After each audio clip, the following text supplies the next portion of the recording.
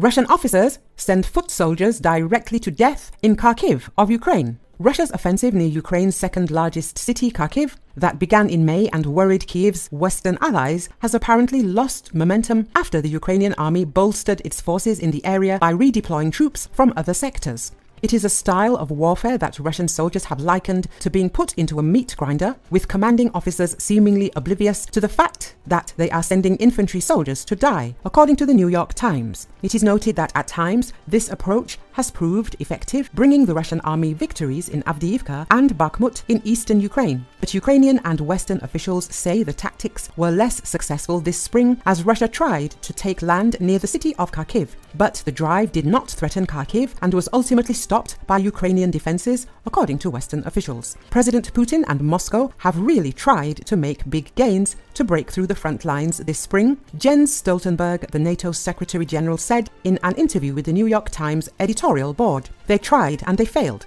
They made very small gains, and they are paying a very high price. Russian soldiers have said on Telegram, the social media and messaging platform, that their units are suffering high casualties. Some say their ranks are being cut down by drones, machine gun fire, and artillery barrages. New York Times says that the lack of structured training and the need to commit new recruits to combat operations have limited Russia's ability to generate more capable units. It also increases casualties. But it is more complicated than that. The changing nature of modern warfare has also increased the body count in recent months.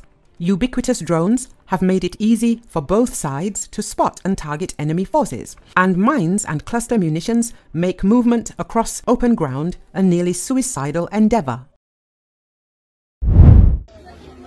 5 people were killed and at least 5 others were injured in a collision of a train and a bus in Nov-Zamki town in southern Slovakia on Thursday, officials said. The train was traveling from the Czech capital Prague to Budapest in Hungary.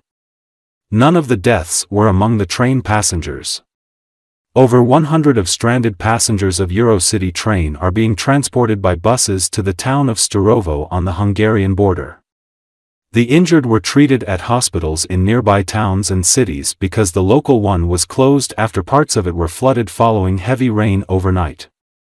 The Slovak railway company ZSSK sent its condolences to the families and loved ones of the bus passengers who were injured or lost in this accident, in a Facebook post. Among the 5 injured is the train driver, a Czech national, who had minor burns. The main railway track linking Bratislava and Budapest has been closed following the incident. Slovak Interior Minister Matas Sutai Stok is heading to the crash site, according to police, while Peter Pellegrini, the president of Slovakia, offered his condolences. "I wish the injured a speedy recovery and thank the doctors and rescue teams for their work," he said.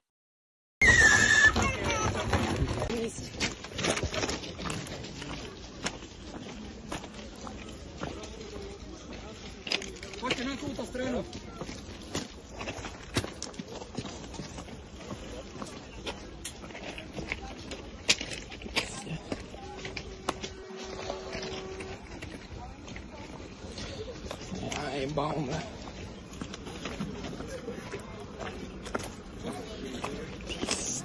Peace.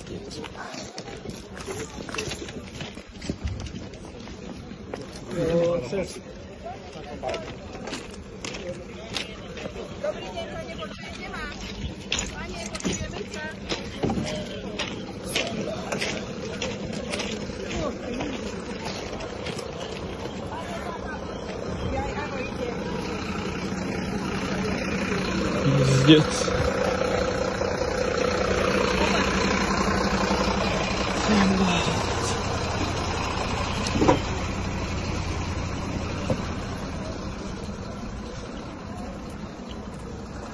Banat.